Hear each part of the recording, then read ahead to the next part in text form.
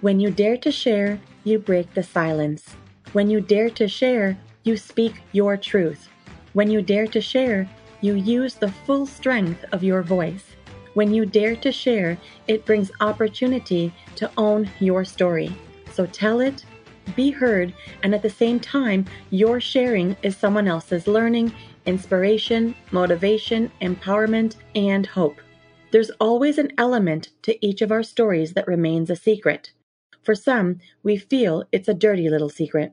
Dare to share your untold story exposes these secrets in a welcoming and positive way. I encourage each of you out there to dare yourself to share what is yours to tell. When we dare, it is the courage to do something really important. Let this be a vow to each and every single one of us that we take risk, we brave, confront, and face what is, while inspiring and empowering all communities. So let's break that silence and tap into mental beauty. This is Salima Jadavji, your podcast host, a practicing clinical social worker, and your mental wellness connoisseur. Welcome to the Dare to Share Your Untold Story podcast, episode number 41. A personal struggle and one single decision led her to success in the making. To all my fellow listeners, before we get started, I'm just dropping in a note to give you a heads up that this podcast might be emotionally triggering for you. We do invite guests onto the show who share openly about extremely difficult life moments with exposure and impact of what the struggles have been like. The intensity of each episode could have a variable impact on your emotional and mental well-being based on your own personal story. If at any point the topic becomes uncomfortable or upsetting to you in any way, please do not pressure yourself to listen. Instead, be kind to yourself, do some self-care, and perhaps give another episode a try. Today, I have the pleasure of introducing our amazing and daring guest, Laimina Metusala. Laimina is the founder and CEO of The Global Assist, a growing organization that is taking outsourcing and virtual work mode to the next level by providing more employment and bringing solutions via virtual methods for small to mid-sized firms. She began Global Assist to address the growing market that thrives on outsourcing. The idea of connecting a business with a qualified resource from all around the globe through phones, computers, and tablets is an extraordinary venture because now employees can work from anywhere and customers and partners can succeed from anywhere. Due to Laimina's dedicated passion and experience, Global Assist is now acknowledged as the most trusted and reliable source for virtual businesses, as noted by Immigrant Women in Business, RTG Group, and directly from client testimonials themselves. In her spare time, Laimina likes spending time with family and friends, dancing, traveling and exploring different places, and cooking for her loved ones. Well, hello, Laimina. Welcome to the Dare to Share Your Untold Story podcast. Hi, how are you? I'm doing quite well. How about yourself? I'm absolutely fine. Amazing. Pleasure to be here. Yes, I'm so eager for today's chat, and I'm actually quite honored and thrilled to have you on the show today. And I'm so thankful that you bring with you the willingness to share and your support for taking the stance to help break barriers of mental stigma. Thank you. Thank you so much for having me. Amazing. So, Laimina, in case you're still wondering, the podcast here, it's all about bringing forward untold stories that people go through, whether the struggles are directly about mental health or something else. And we know that no matter what the story is, there is impact on one's own mental health in some way.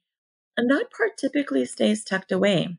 So this platform here that I've created, it's aimed to serve in a way to break the barriers of mental stigma that have been conditioned in our society. So our raw conversation that we have today, I hope, will really be there to encourage others to share and tell what people typically have reservations for expressing. And so I'm bringing forward a trend, and it's called the mental beauty rethink. What comes to mind, Laimina, when you hear the mental beauty rethink?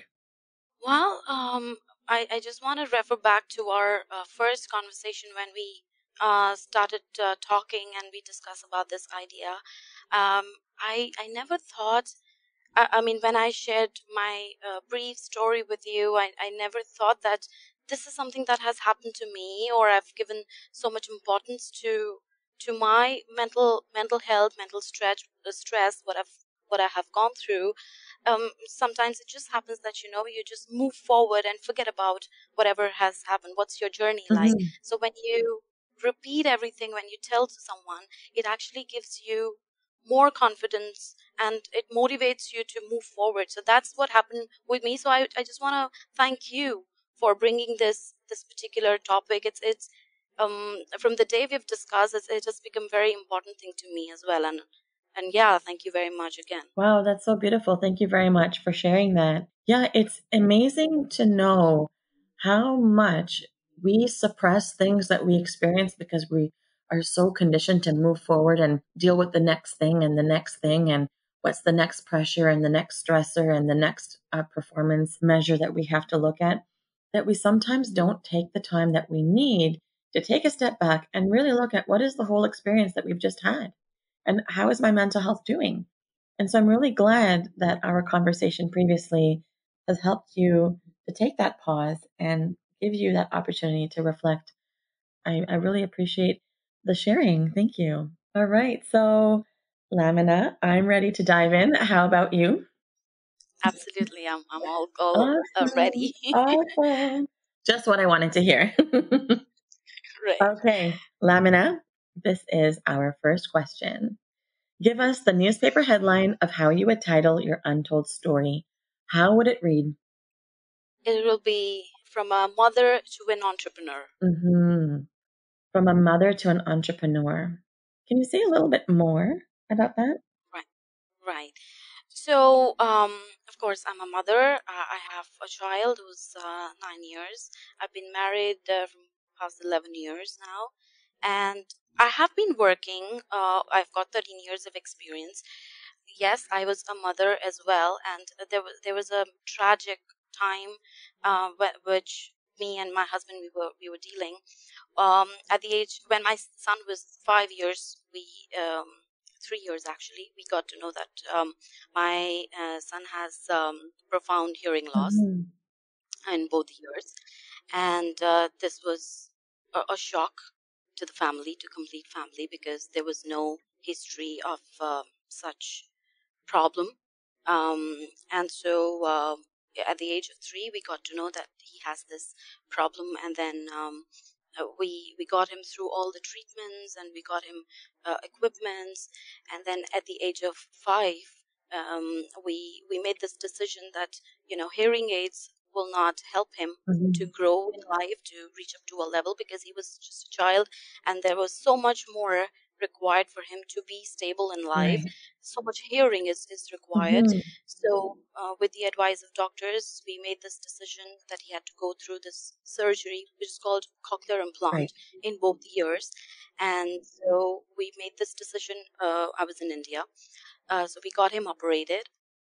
And when your small one is I mean, making this decision that your child has to go through this surgery, it requires a lot of preparedness. So we discussed with the family. We spent almost all of our fortunes, and so that was the mental stress. It was a whole journey.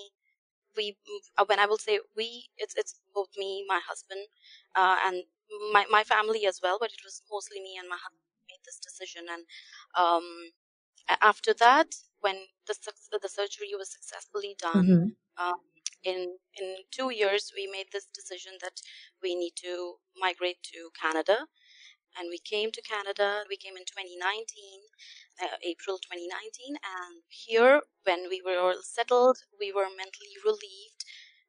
I made this decision of starting my business, and yeah, that's how everything got started. So yeah, there was a whole There is chapter. a whole chapter. There's this whole chapter that you talk about, and it's like a synopsis of from a mother to an entrepreneur, and you just kind of walked us through an entire skinny of this chapter. I just got curious about a few things. So your son was he 5 years old when he had the cochlear implant surgery? Yes. Okay. And then how old was he when your family immigrated to Canada? 7 years old at Okay. the time, yes. So he was 7 years old. So now that's a huge piece, because not only are we talking about your story, but we're talking about this journey of your son, your child, when they're so helpless and they're experiencing something so unique. And having to make a decision, though, like the one you made, to immigrate, where you're leaving your supports behind, and the three of you, the trio, yourself, your husband, and your son, make new steps. I wonder what that was like for you to embark on that journey and make that decision that this is the best thing for us to do. Right. Um, so yes, I mean it was a huge decision, and it was not easy at all. The first thing, we were always thinking about our son, because knew that there was some sort of insecurity the moment we got to know that he's got this problem. And even though in India is a developing country, everything is there, but we have almost spent most of our fortunes to got him to this surgery. Mm-hmm. And then we were also thinking that there is a future for him. We want to get him a stable life. We both were struggling. We were working as well. So yeah, I mean, while discussing with my husband, seeing what are the opportunities we have here in Canada and how we can give our son a better life. So eventually it obviously took us 2 years to make that decision. Mm-hmm. We went through PR, and it was a whole procedure. We also didn't want it to waste a lot of time, because this was a crucial stage for my son, and I wanted to make quick decision. Right. We don't want him to be behind in his studies, and although it took us 2 years, but here we are, and we are very satisfied. Right. And I'm curious, when you came to Canada, and with some of the brief pieces that you mentioned when you were explaining details about, how you came up with your newspaper headline, it sounds like there was a bit of starting over that you had to do when you came to Canada. Can you speak about that start over feel? So we had a few recommendations from our friends who are in Canada, so we got to know the kind of opportunity we have in Canada and how we can start over everything. So then we applied for PR, Mm-hmm. and then of course it is a long procedure. It takes 1.5 years for the whole filing, and the documentation. So that was a whole procedure that we had to go through. Mm-hmm. um, so yeah, that was another piece altogether, because we just got relieved from our son's Right. surgery. And we had to see, I would just say, that's why I said that I was a mother first. My professional experience, whatever, I was going to office, and I had my own business experience, that was a different side. And when I was at home, it was a different story Mm-hmm. altogether. My focus was absolutely different, so I was affected.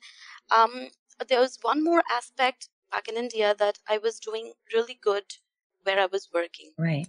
I was at a director position in a company, Mm-hmm. and making this decision overall to leave everything behind and move to a different country and start all over was another major decision, whether my professional career is important or my son's future is important.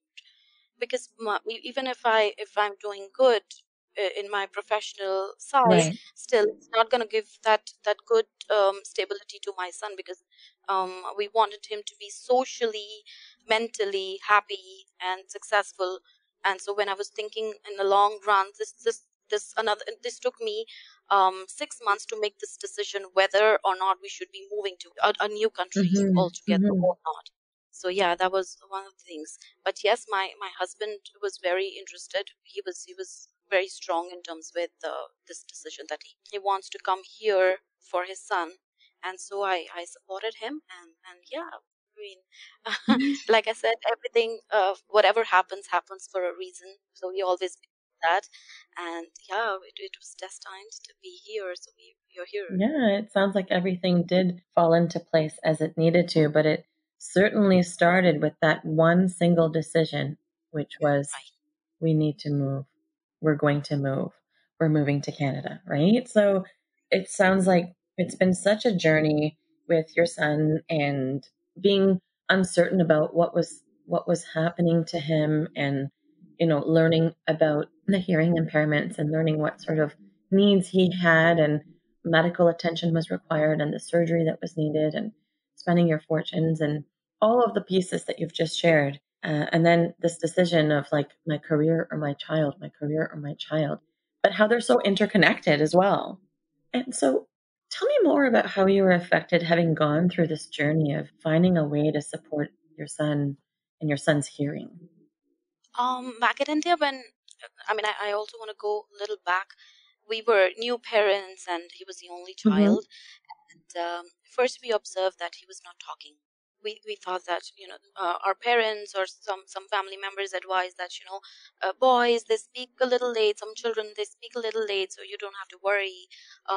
Get him admitted to preschool, he'll be all fine. He was 2.5 even he started going school, but I wasn't able to see any improvement. So when at the age of 3, we got to know, we got him tested.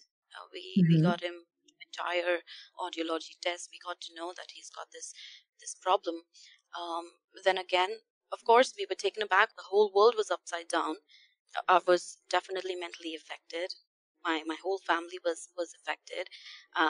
Cannot even express at this point how I must have felt.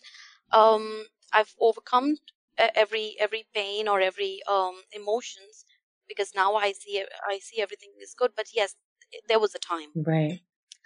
and then I had to stand back, because I cannot keep questioning God, or why this happened to me. I had to stand on my own and start my own research. So me and my husband, we studied a lot about this problem, what how the whole hearing works, how hearing aids are going to work for him. Mm-hmm. And so there was a lot of studies. We got into this whole procedure entirely, and before even we made this decision for his surgery, we did a lot of research. Mm-hmm. You really immersed yourself in the whole process of like, okay, let's study this together. Let's learn about what hearing impairments and impediments are about, and what are the supports he needs, what's the medical attention he requires, and what are the options and possibilities, and what's the pros and cons. Like, that's what I'm hearing you say, that you guys really immersed yourselves. Right, because it was not just one day decision. No. First, it was finances. Mm-hmm. Second, it was throwing our son to any surgery. I was never in favor of doing that. Although we were advised when he was at the age of 3 that he should. This is the best solution for him. But because we made a mistake, I would admit that we made a mistake because we were new parents, and when we were discussing about this solution from doctors, that getting him this surgery or getting him implants at the age of 3 is the best decision, best solution. We were not sure. Right. uh, First, it was happening for the first time in our family, and then of course it was an expensive one. Mm-hmm. So we took our time. We thought that maybe we'll start with the hearing aids and see how it goes. He started responding. I used to take him to speech therapies to develop his speech, Right. and he was doing good. He started doing good. I could see him improving every day. But there was a stage when one of the doctors, they reminded us again that with the help of, no matter how expensive hearing aid you're going to buy for him, he will be at a certain level, Mm-hmm. and cochlear implants are going to really help him. Because there's this myth that you just want to hear what is around you, but there's beyond. There are noises from the atmosphere. There are trees, there are other sounds, which is very important for a child Right. who should who should know. It is not like he just should be hearing his parents and people around him. Mm-hmm. There's lot more, Right. especially when the child is growing. So then we understood everything, and then we had to make this strong decision. So we decided that he has to go to this surgery. Mm-hmm. Mm-hmm. Thank you for sharing about all of those details of how you were affected. Lamina, when people come to see me for therapy, individuals, they tend to be in one of three places. Some are getting started, some are in the middle, and some are looking back. So, what part of the journey would you say that you're in? Would you say that you're at the beginning, in the middle, or looking back? Well, I would say I'm in the middle Mhm. right now. And so, what do you want to remember about the process up to this point in your healing journey? I don't know. I mean, it was a turmoil. We every day dealing with the situation. He's my only. I mean, I don't know how to express this thing, but all when I go back, when I see myself, I see that I'm a lot more stronger person. Hmm. I've learned a lot, and with my own experiences, Hmm. and I did it because of my child. I wanted to be strong because I knew that if I am strong, or if my husband is strong, we will make sure that we give everything to him what he deserves. Hmm. And if I am depressed, if I am demotivated, not willing to do anything, then I don't think I will be able to give that confidence to my son, and he will be depressed as well. So I didn't want to give him that kind of example. So I decided that I have to forget everything. um, we were grateful that we got this opportunity. Science has developed a lot. They came up with this new equipments for children like with this disability, and now they're able to do things on their own. They're independent. Right. So we had to look forward. Hmm. So that's what I think I have changed in It myself. really sounds like when you were sharing all of those details that it's like your son was your motivator. He was your anchor to help keep you going. It's like you didn't lose sight of what you were doing and the purpose behind it. And you reminded Right, yourself on a daily basis, no matter how painful it was, you wanted to find a way to keep going for your son. right. I mean, there was one thing as well that I wanted to share. Hmm. When I used to take my son to the therapies, I used to see other kids. Um, some. I mean, the condition of other kids was so bad that there were some autistic um kids. They have this sight problem, speaking problem, Hmm. some mental issues as well. And so seeing them and seeing the mothers, they were so courageous, they were so strong. That also used to inspire me, Hmm. that if they can do it, I can too. What you see, you take an example and then you try to improve yourself. Right. Take what you see and learn from it. Yeah. And so that was also another like learning piece for you to kind of keep you in Absolutely. check. And so, what would you say that you're grateful for with encountering this journey of your untold story with your son's hearing challenges and everything that has happened? First of all, I'm really grateful to God. I I never complained when I got to know. I was upset, but yes, I was always. I mean, I'm especially grateful to God that whatever challenges He has given, at least He gave us the strength to overcome. Grateful for my family, my husband, that they were with me, and we were together in this, so we were able to overcome this problem. And then and my son, for sure, he's the strongest smart child, and I'm lucky to have him. Mhm. That's beautiful. Your son is strong and smart, and you have shown him that he can overcome anything. Absolutely. Wonderful. So, Lamina, I'm curious about how your untold story has affected your mental health. I mean, I think that you have started to share a few pieces with me. Like there was a moment where you might have questioned God, or you might have been wondering, like, why is this happening to me? I also heard you talk about a number of worries and fears. But yeah, I'm just really curious about how your mental health was affected. What impact would you say did it have on you? Like, what was that turmoil like? The part that we don't always talk about. What was that like for you? Well, of course, I don't know how to express my mental health at that time. Hmm. I was, you can say, I was in depression. Hmm. But I love working so much. I have been working for so long. When I was pregnant with him, when he was delivered, I just took a little break, and then I again started working. I loved working, Hmm. but when I got to know about him, this I just thought that I would leave everything, and I don't wanted to go to office and speak to Mm-hmm. anyone. And there was a lot of struggle. Then we have this responsibility of taking him to speech therapy every day. I saw him struggling, then learning words, of how I had to practice with him, saying each words, and from words to sentences, Mm-hmm. every growth. So I used to feel demotivated sometimes. I was not successful when we talk about his growth and his learnings. It was not one day thing. It took. It was a gradual thing. I had Yes. to. We had to spend. It has been years. So every day was a struggle. Every day was a challenge. Mm-hmm. Some days were happy. Some days were sad. Right.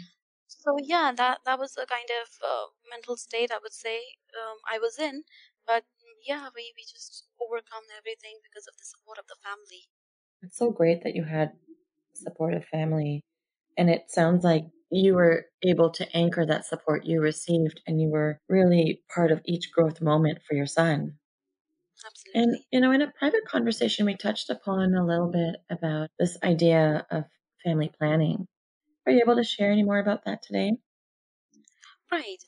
So like I mentioned, my son is 9, Mm-hmm. and it took us almost from 3 years till when he was 5, and then another 1 year when he was still 6. We weren't able to plan anything because we were all focused about him. Right. So that was another time. And when now I can say that he's all okay. But there was a time when I stopped thinking about having another child. Mm-hmm. And now it is already too late. That I also have this fear that what if we have a second one? What if he will be coming with a similar kind of problem? I'm not worried about myself, but I don't want my child to suffer anything like that. So that's another fear that I have, although I'm pretty okay now. But yes, this was definitely the fear, that I didn't want it to go through that phase again Right. and have another child. So yeah. And how did you work through that? To have that fear? Because I'm hearing you clearly when you say, like, it's not about me and what I had to go through. But I think part of it really is about you and what you had to go through because you had to do what you did in order for things to be how they are right now. You heavily contributed to your son's well-being and even for your mental resilience. But beyond that, I understand you're saying, like, if I was to bring a child into this world who might also be suffering in a similar way, I don't know if I would want that for that person. So I'm just curious as how you worked through that to come to the decisions that you have. Well, I don't know. Because my concentration was so much on him that for a few years, even after he got his surgery, I did not want to think about anybody else because I didn't want it to divide my attention. I wanted to give complete attention because he required that attention at that time. Hmm. When it comes to schooling, when it comes to therapies. So it was. I didn't want it to bring someone and then not pay him as much as attention as he needed at that point because he was just so little at that time. Right. um and then when he was 7 8, I did discuss with one of our doctors, and then our doctors advised us to, because see, we were not sure if he was born with this disability right when he was. It's a born problem or something happened in between. Nobody was sure. Even the doctors were not sure, that because you don't have anybody in the heredity, we're not sure if he had this problem right when he was born, Right. or something happened when he was, maybe it can cause through high fever, or any problem in the brains, sensory issues. So the doctors were not sure, and so they advised me to go through genetic test, which I didn't, because then we made this decision that we have to migrate to Canada, and then we didn't pay much attention to go through a genetical test just to identify if at all we plan for the second one, Right. will do we have any issues like that. Okay. So we didn't get a chance to go through that genetical test. But yes, this was always a confusion in me, that if we made this decision, I don't want to go through that phase again. Mhm. Mhm. So yeah, and we are still in question. Right. Right. Yeah. I understand.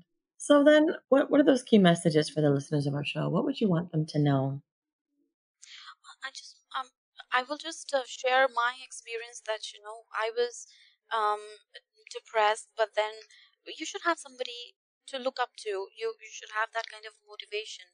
Like I always, I mean, I mentioned in my journey, I had my son and my husband, especially my son. So I wanted to be what I am for my son, and this is what I wanted to advise all the listeners as well, that you should have some kind of motivation to to reach up to a level. Okay. So really have someone to look up to and find that motivation for yourself. What ignites that motivation for you? And anything else that you'd want the listeners of the show to know in terms of an important message? I mean, it was very difficult for me to share every piece. Like I mentioned in the Hmm. beginning, sometimes we just go in the flow and we don't look back uh, what we have gone through or what we have achieved. So it was very important to actually tell your story to someone. And when I tell my story now, this is the first time that I'm telling my story Hmm. right from the Hmm. beginning. So it is making me more stronger now, and it's making me happy that I've come this long way. And yeah, I think from now on, I will showcase myself as a more stronger person, and I can make more strong decisions in life. Right. I like that. Showcase your strength. The more you share, the more strength you have. Absolutely. And I think that's what you do, and I want to congratulate you doing such a fabulous job, because this will definitely make my life better, and I've just got another perspective, because I learned from myself a lot. When I was talking about myself, I talked about Hmm. my mental weaknesses and some strengths now. So what I've changed. I've come a long way. I've changed myself a lot. So yeah, when you talk about yourself to others, you tell them, it actually changes a lot of things and perspectives in life. Hmm. Well, thank you for saying those kind words and for sharing how this has been impactful to you because, this is very much in line with the mission of what the podcast is intending to do and that power of sharing and telling and how it actually opens up opportunity for yourself and also helps people realize that there's strength in sharing and that there's strength in telling your story and it is part of the healing process. Yes, Absolutely. right. So I'm curious, Lamina, what would you say is your game changer inspiration that's close to you that really reflects your untold story? So is there like an inspirational quote or a book or an event or something that really spoke to you that kind of ignited that fire for you to know what you needed to do to make the shift that you made? Well, so when we came here, I always wanted to have my own business, right? When we were in India, Hmm.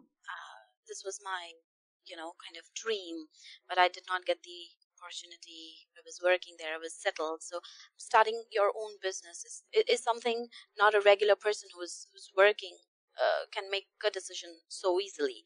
So when we came here, first thing was that I was mentally stable, that my son is here and he will get all the facilities required, and he's going to school. There are some institutions who are taking care of him, taking a regular check on him. So mentally satisfied, mentally stable from that point. And then I got an opportunity to check what I want to become, what I want to do. So my husband really helped me, and he really pushed me to pursue my dream of starting my own business. Hmm. So I also want to give tell you that I really saw these wonderful groups on LinkedIn, immigrant women who are doing some great jobs, and they're running their own individual businesses, and that really motivated me to do what I wanted to do. And yeah, that's how I started my own venture in 2019, and it's been 3 years. We're still growing. Mm-hmm. You're still growing, yet you've made so much success in the making, right? So it's fabulous. So, what would be a cause or an organization that has been impactful to you on your journey that you would like to give a shout out to? Well, I'd like to give a shout out to IWB, Immigrant Women in Mm-hmm. Business.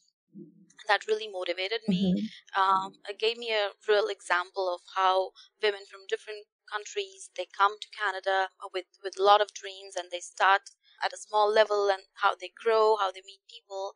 So I was seeing a lot of social media activities, and how they were so aligned, and making women so strong. So that really motivated me, and so I joined this group. So I really want to thank them.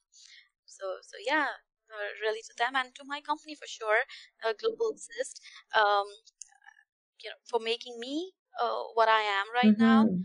And it was a small dream, and now it's growing. We've been able to give employment to 35 people right now, and I feel so blessed at the time of pandemic, where everybody was so depressed. People were losing jobs, and we gave them opportunity to work, be happy, stick with us, and also get more and more people. So yeah, I feel so much happy about giving happiness to people. Amazing. So, a shout out to Immigrant Women in Business as well as the Global Assist. I love it. Thank you so much. So, okay. So, how can people connect with you if they would like to? I mean, I know we've got some of your social handles that we'll definitely put on the show notes page for you, but Right. So how can people connect with you? Right, so I'm available on LinkedIn. We do have our team, social media team, who constantly, come up with a lot of good ideas to attract people to small businesses, to mid-sized businesses, Mhm. if they're looking for any kind of assistance. And so we are available on our social media accounts. We are available on. You must have my email address as well, Yes. so they can any point of time connect to me. Okay, so we've got your email and we've got both of your LinkedIn handles. And would you like us to share your Facebook and Instagram handles as well? Yes, it's called Global Assist, a single name, Global Assist. That's the company page, and we're always available on chats. You can also visit our website, which is www.theglobalAssist.com, and we are available on chats. So anybody who has got simple question can just drop in a message, and we'll be we'll be able to connect with Amazing. people. Yeah. That sounds lovely. That really sounds lovely. Wow. Lamina, guess what? You've just dared yourself to share. Congrats. Thank you so much. How was it to put yourself in that hot seat? How was it? Oh, it was wonderful. Mm-hmm. And I will keep repeating myself that I feel so great, Mm-hmm. uh, saying everything whatever I have experienced, to giving them all these were thoughts, and sharing this piece of information with somebody is such a strong feeling altogether. Mm-hmm. Now, I mean, I feel so happy and relieved and relaxed. That's so amazing to hear. And Lamina, I am also really thankful that you provided me with this opportunity to interview you on this podcast and for you to share with such energy and enthusiasm and openness. It takes, honestly, it takes loads of courage to share such an important part of your life and with such vulnerability. I really admire how you found a way to bring your whole self to the conversation. It truly added so much more perspective and insight. So thank you for that deep conversation and for all the sharing, Lamina. It's a pleasure. Thank you. Amazing. So once again, Lamina, thank you for being part of Dare to Share Your Untold Story and helping to be a voice in breaking down the barriers of mental stigma.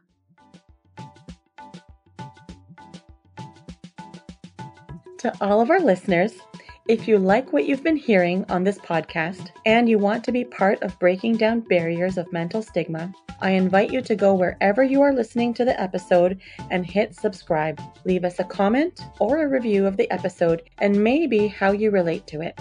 To learn more about what we offer, visit www.daretoheal.co. And if you are feeling ready and brave to share, please submit your story by visiting www.daretoshare.co. Thanks for joining in.